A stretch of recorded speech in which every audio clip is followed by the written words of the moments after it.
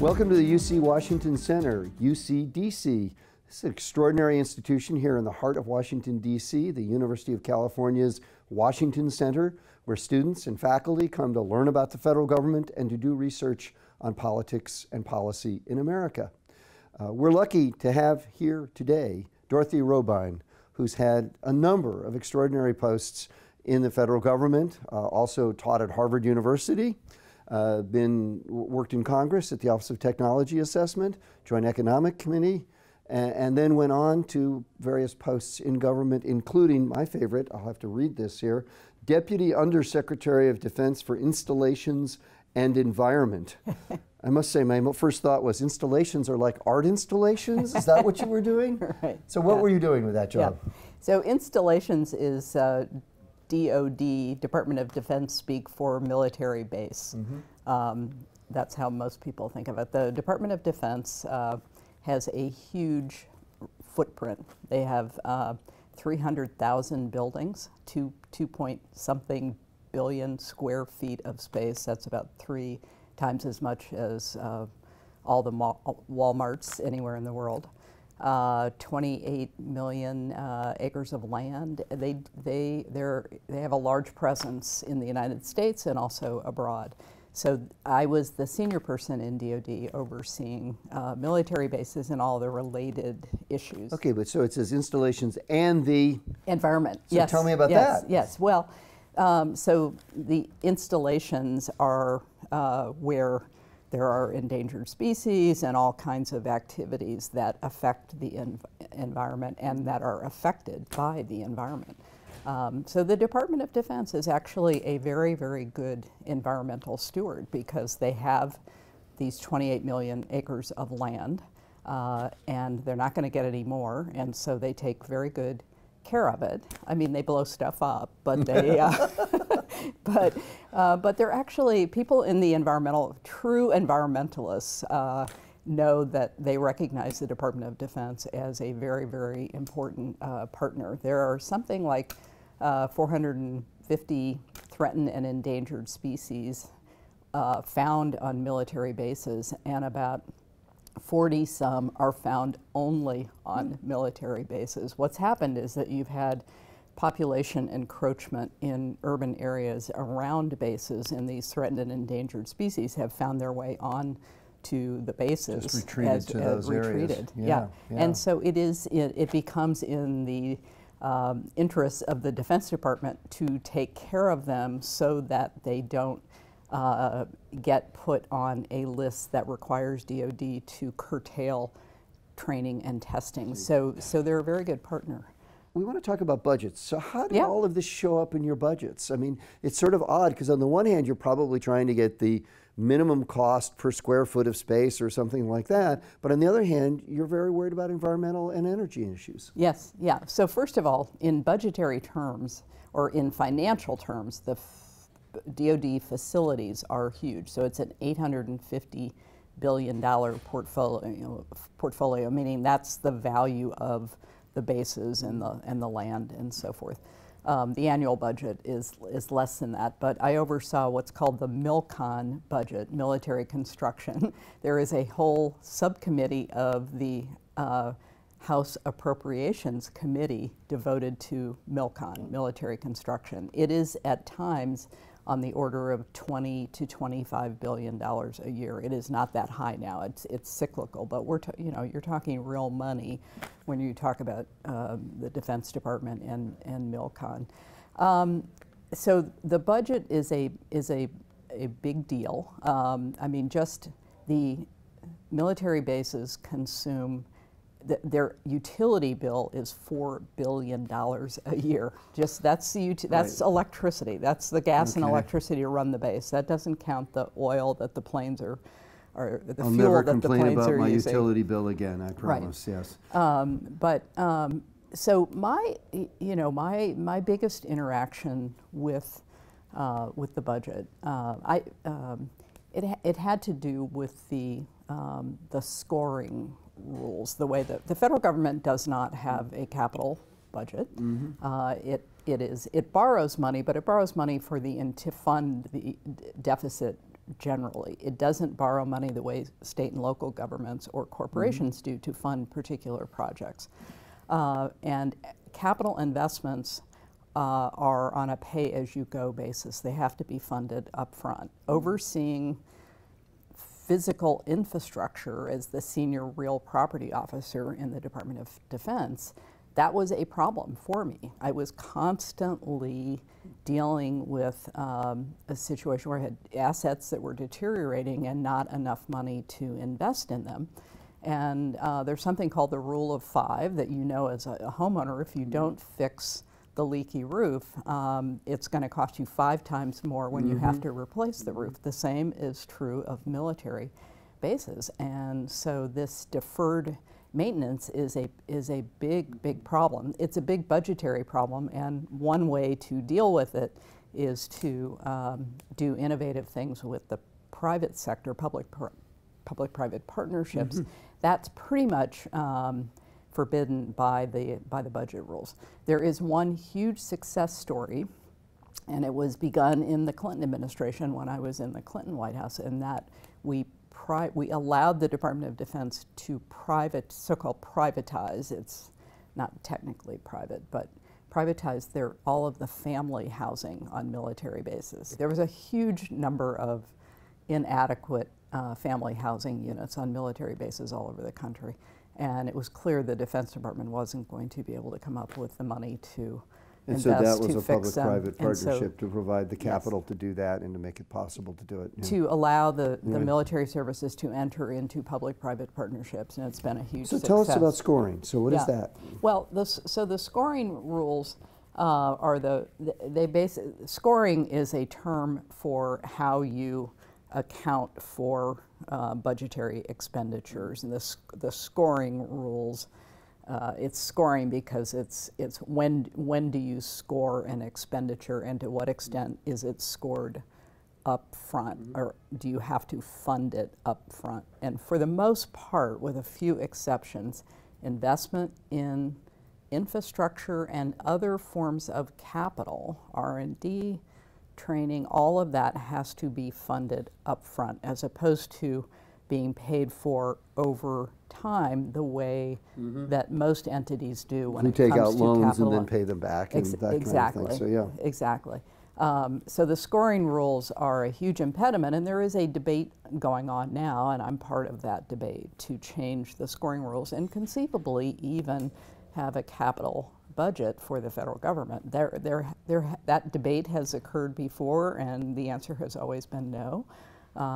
So are you trying to actually get a capital budget for the entire federal government, or just start with the Defense Department and see? Not just, I don't think of it in agency terms. I think of it in terms of real property for the federal government, because I've had responsibility for real property, buildings, land, and the stuff in them. I've had that responsibility in 2 different agencies, the Department of Defense and the General Services Administration, which is the civilian arm of the federal government, and they have the same problem. And so what I would like to see is relief from the scoring rules, so that those agencies and other agencies with real property, with buildings and structures and infrastructure, can borrow and can enter into public-private partnerships, which are probably a more efficient way to manage a lot of federal infrastructure. Indeed, the University of California right now is thinking about public-private partnerships for things that we're trying to do, specifically the Goldman School. It's actually something we have on the table for our 3rd building. So, so that's very interesting. Now, I just have to ask you, I noticed that you had once made a deal with Donald Trump. So were you in the same room with Donald Trump? Did you get a chance to meet I did. Trump? I did.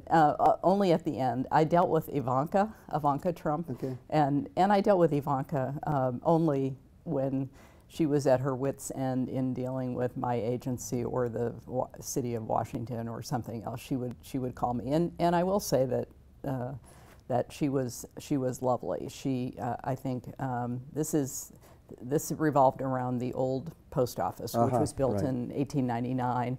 It was never a building that the Washington, D.C. embraced, and there were several different efforts to tear it down. One in the 30s. This, by the way, is a 40s. building, just to say where it is, it's essentially midway between the White House and the Congress. Yes. On Pennsylvania Avenue. Exactly. So it's really an extraordinary building and Yes. an extraordinary location. It's a gorgeous building. It's Richardsonian Romanesque architecture that was built at a time when Beaux-Arts was just coming into fashion, and so people at the time didn't really love it.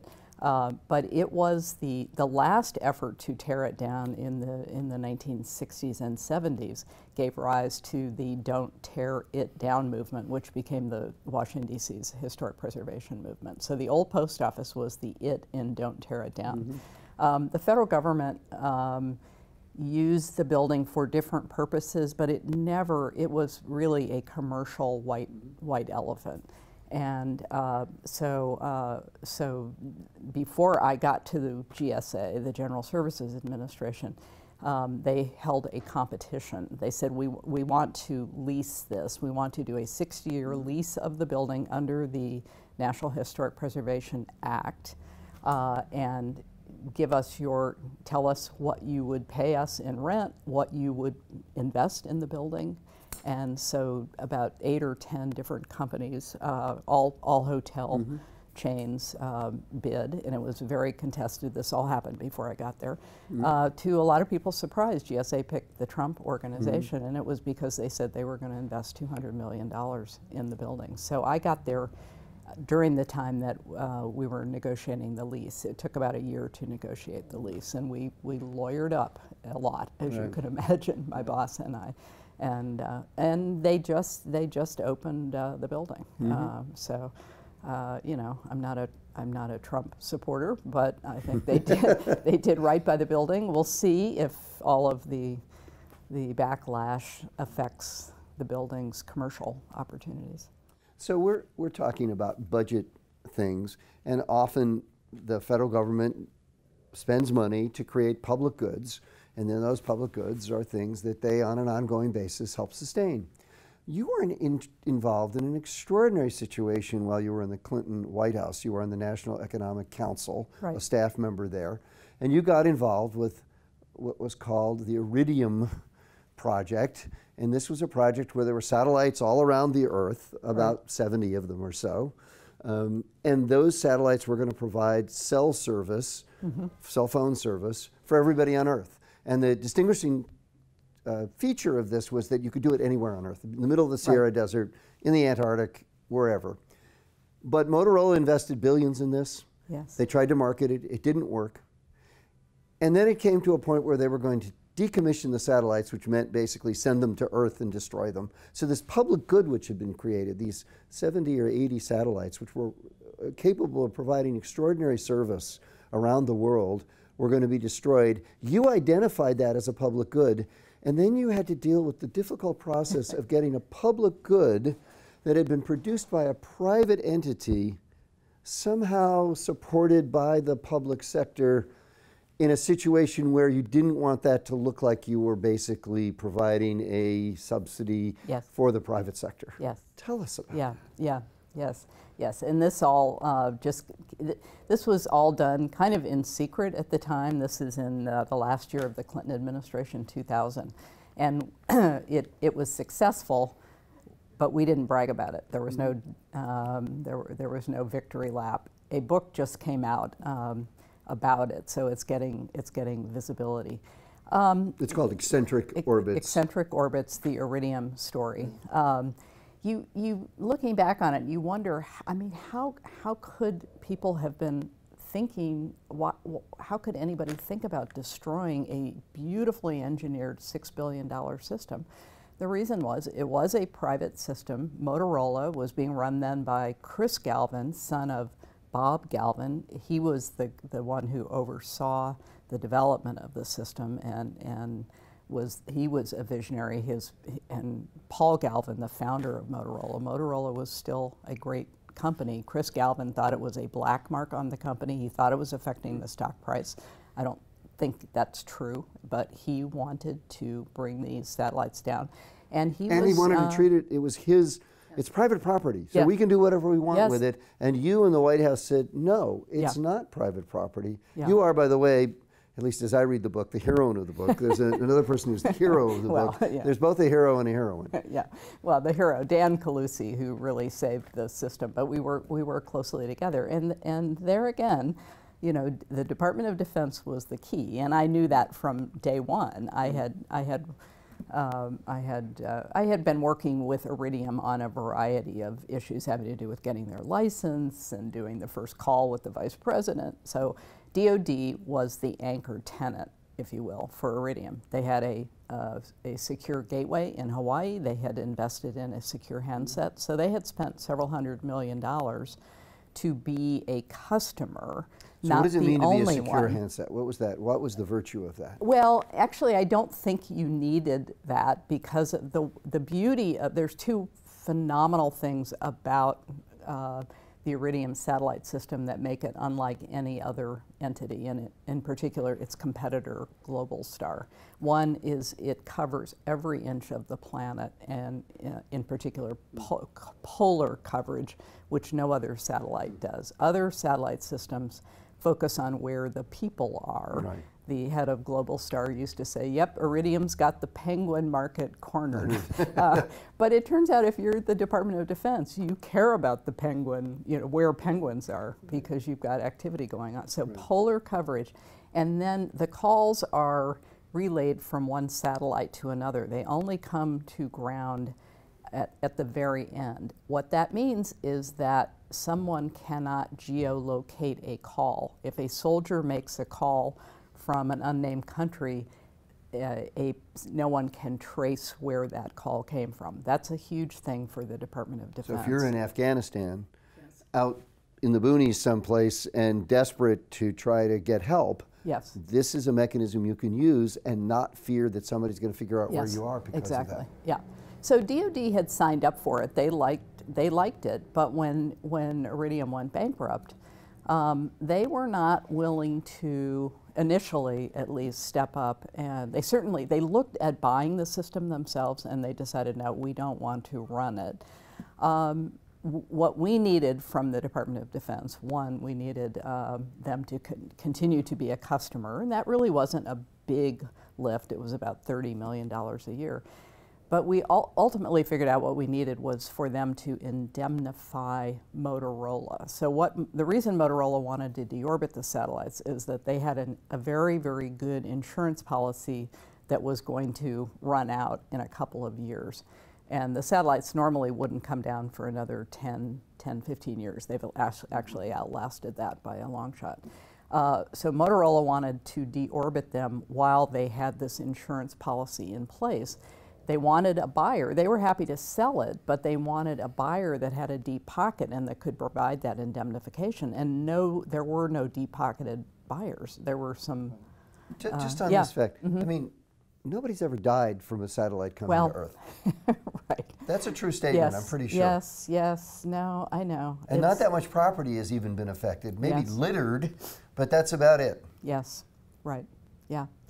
But, you know, it's funny how the debate within the federal government became all about risk, because you can quantify that, as opposed to what possibilities are there for this. And so it was a remarkably narrow debate. So ultimately, you got the Defense Department in a meeting that's recounted in the book, which includes an extraordinary moment where the second in command at the Defense Department turns to the Motorola people and says, if you just keep making threats about destroying this system, you're going to have a hard time getting business at the Defense Department. Right. And it's said rather provocatively, let us say. Yes, right.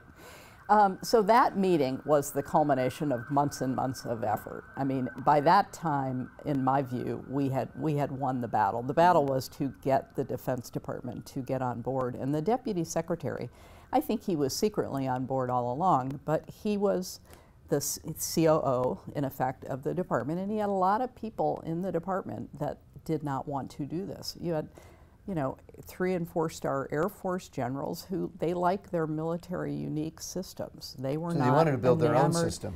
Yeah. Well, now let's fast forward. Yeah. So at 9/11, Yeah. Was it important to have iridium? Yeah, yeah. So 9/11, only phone that worked in New York. Hurricane Katrina, only phone that worked in New Orleans. The 2010 earthquake in Haiti, 50 international organizations showed up with iridium phones. That was the moment where it became clear that iridium phones had become standard operating equipment for disaster relief. I had a guy come up to me in September at a defense installation after the author gave a talk and talked about me, and he said, I want to thank you. He said, I'm a Navy SEAL. I didn't need my iridium phone until I needed my iridium phone. It saved my life.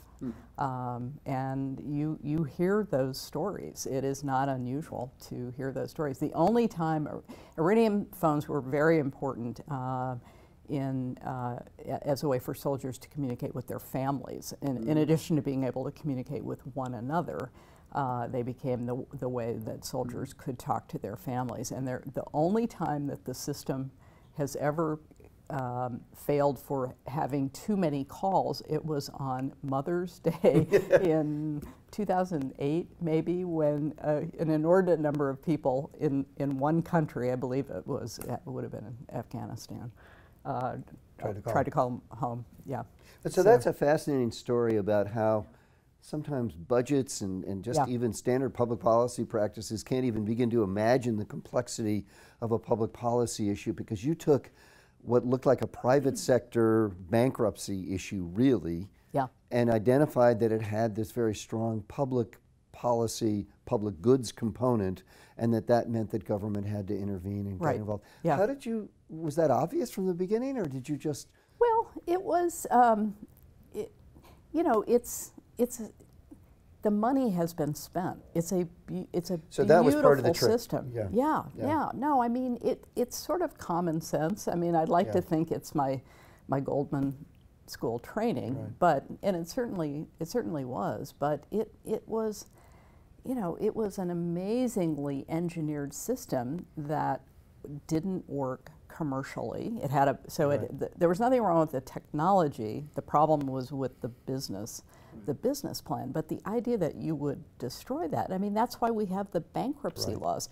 If this had been a terrestrial system, there wouldn't have been an issue. The bankruptcy laws would have kicked in, and somebody would have, you know, it would have worked out very easily. It was only because these things were several hundred miles up in the sky that it became an issue. One other interesting angle, and this did make it tricky, is that there was a competitor, namely Globalstar. Globalstar was headed by a guy named Bernard Schwartz, big friend of President Clinton, big contributor. And he was crying foul. And White House counsel's office told me, and they told others as well, do not get involved in the bankruptcy. Limit your role to the safety issues related to the deorbiting. Stay out of the bankruptcy. That is the only time in my 8-year career in the White House that I ignored the White House counsel's office. I felt like somebody had my back. Well, let me just say, just to give you my sense of what it looks like to me, it looks like you were the John Muir who noticed that Yosemite is worth preserving. And that a lot of people didn't recognize it, and they would have just been as happy to drown it in a new lake bed with a dam there, and that is to say deorbit the satellites. And you noticed that wasn't the right thing to do. And so it's that kind of originality and imagination that's really quite extraordinary. And that's also things that you did when you were at the Defense Department with the installations, because you also tried to do a lot of things with respect to environmental sustainability and energy sustainability. I think of you as one of those people who has just big ideas and figures out ways to bring the public and the private sector together. And I'd just like to have a quick rendition of how you got there. So iridium's a big idea. The energy sustainability in government defense buildings is a big idea. You've also talked to me at times about your big ideas with respect to airplanes and the guidance systems to make that system work better. Where did that come from? And have you consciously done that, or is that just somehow these things pop into your mind and then you get an utz about them? Because it's no small thing to push for the iridium system. I Yeah. mean, that was months, if not Well, years of effort. It's interesting you characterize it as big ideas, because I think my strength is that I get in the weeds and I am really attentive to detail. I mean, you do have to have a vision, but I think what distinguishes me from a lot of people is the degree to which I, nights and weekends am writing memos and email. I mean, the Iridium book, it wasn't the big idea. It was just all the tactical things that had to be. No, but you identified it as a public good. Yeah. That was a big idea. Yeah. I mean, I think it comes directly out of my Goldman training. I have a strong sense of where government should focus and what the private sector should do. And I am a very market-oriented Democrat, and I've spent my career trying to actually get government out of those things where they don't need to be involved. I wrote my dissertation at Goldman on deregulation of the trucking industry, which followed quickly after airline deregulation, and I would argue both have been big, big successes. And I think there are other areas where you could do that. I've been trying for 20 years to get the air traffic control system out of the Federal Aviation Administration. It's a monopoly. It's not like the airline industry where you have competition. It is not an inherently governmental activity. Regulating the safety of the aviation industry, that is inherently governmental. That is what the FAA needs to do. They do not need to be keeping planes apart. That is a 24/7 high-tech service business. When we tried to spin it off in the Clinton administration in the mid-90s, only 4 other countries had done that. Now, and we failed. We failed miserably. And now the rest of the world has done that. The United States is one of the few countries that has not done that. So I have often gone against Democrats in Congress who oppose some of, I was on the other side of them, but this very much goes back to my Goldman training about what is inherently governmental, where can you draw on the market, where can you take advantage of the market to accomplish public sector goals.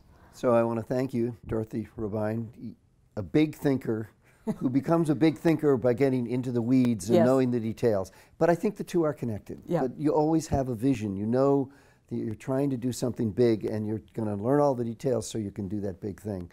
So I thank you for your extraordinary public service and the big ideas that you've had. Well, thank you. Thank you.